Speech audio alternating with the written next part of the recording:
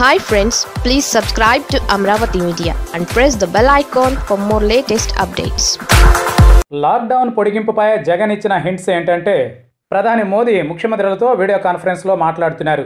తాను స్వయంగా విడిగా ఫోన్లు చేస్తున్నారు. లాక్డౌన్ కొనసాగిద్దామా, సడలిద్దామా? ఆరోగ్యంతో పాటు ఆర్థికము ముఖ్యమే కదా. ఇదిలాగే కొనసాగితే మరింత నష్టపోతాం కదా. అసలు సడలింపులు ఇవ్వాలని అనుకుంటే ఎలా ఉండాలి, ఏ దశల్లో చేయాలి అని సూచనలు కోరుతున్నారు. ఒక్కసారిగా లాక్డౌన్ ఎత్తేస్తే భౌతిక దూరం లేకుండా పోయి మళ్ళీ కరోనా విజృంభిస్తే ఎలా అనే భయమూ ఉంది. రోజు దేశంలో కేసులు పెరుగుతున్నాయి. ఈ స్థితిలో మనమే స్వయంగా దేశాన్ని మూడో దశలోకి నెట్టేసినట్లు అవుతుందా? ఇది ప్రశ్న. నిజానికి మొన్న మొదటి లాక్డౌన్ పరిమితి ముగిసినప్పుడే మోదీ ప్రభుత్వం రెడ్, ఆరెంజ్, గ్రీన్ జోన్ల వారీగా లాక్డౌన్ ఆంక్షల్ని నిర్దేశించాలని అనుకుంది. గ్రీన్ జోన్లలో కొంత యాక్టివిటీ మళ్లీ ప్రారంభించాలని, మిగతా జోన్లలో ఆంక్షల్ని మరింత ఎక్కువ చేసి కరోనాను కట్టడి చేయాలని అనుకుంది. కానీ కేసీఆర్ వంటి సీఎంలు ఆ నిర్ణయానికి ముందే మొత్తం లాక్డౌన్ కొనసాగించాల్సిందే అని వాదన మొదలుపెట్టారు. రాష్ట్రాలు వాటంతట అవే లాక్డౌన్ పొడిగింపు నిర్ణయాలు తీసేసుకున్నాయి. దాంతో మోదీకి తప్పలేదు. మే 3 వరకు పొడిగించారు. కరోనా కట్టడి ఏమీ జరగడం లేదు. లాక్డౌన్ వల్ల ఉధృతి, వేగం అంతగా లేకపోయినా చాలా నగరాల్లో అసలు లాక్డౌన్ జరుగుతున్నట్లే లేదు. ప్రజల్ని మనమే హెర్డ్ ఇమ్యూనిటీ వైపు నెట్టేస్తున్నాం. అంటే సోకే వాళ్లకు సోకుతుంది, తగ్గే వాళ్ళకు తగ్గుతుంది, పోయేవాళ్ళు పోతారు. కానీ క్రమేపీ ప్రజానీకం కరోనాకు అలవాటు అవుతుంది అనేది హెర్డ్ ఇమ్యూనిటీ. ఈ స్థితిలో మే 3 వచ్చేస్తూనే ఉన్నది. కేంద్ర ప్రభుత్వం ఓ నిర్ణయాన్ని ప్రకటించాల్సి ఉంది. అందుకే అందరితోనూ సంప్రదింపులు.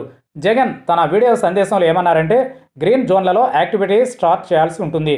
ప్రజా రవాణాను ఇప్పుడే అనుమతించలేకపోయినా ప్రైవేటు వాహనాల రాకపోకలకు ఓకే చెప్పాల్సి ఉంటుంది. చిన్న చిన్న పరిశ్రమలు నడవాలి. వ్యవసాయ పనులు సరే.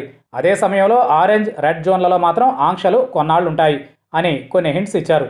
Just 10% మండలాలే red జోన్లున్నాయి. మరో 10% మండలాలే ఆరెంజ్ జోన్లున్నాయి. 80%కి పైగా మండలాల్లో ఒక్క కేసు లేదు. దేశం మొత్తం మీద మేమే ఎక్కువ పరీక్షలు చేస్తున్నాం.